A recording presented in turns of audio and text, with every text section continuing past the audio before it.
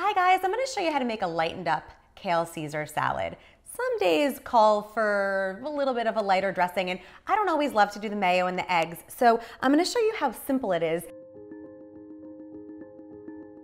We're doing some basic ingredients. We have, of course, olive oil as the base, shallots and garlic. The shallot will just give it that extra zhuzh of flavor. We've got lemon juice, Dijon mustard, anchovies, and Parmesan cheese. So we're gonna throw everything in the blender, and then we're gonna toss it with gloves with the kale. I'm gonna massage it. You'll see how easy it is.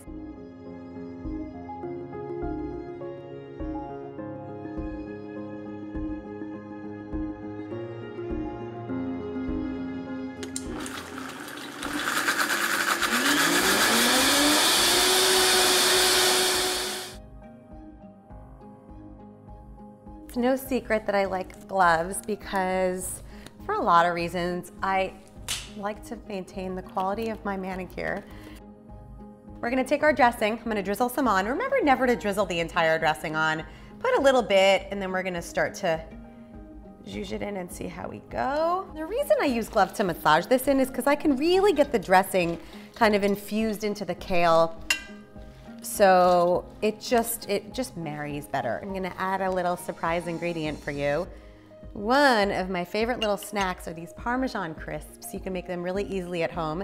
This has some everything seasoning, some poppy seeds and sesame seeds. I just thought it would give the salad a really fun crunch.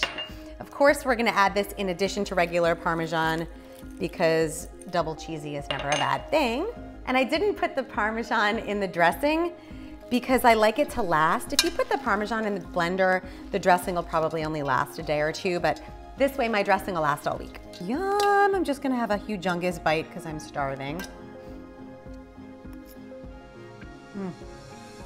I love this salad so much. And the crispy Parmesan, can you hear me chewing? It's just like, Best thing ever. You'll never miss eggs and mayo in Caesar salad again. Go make it.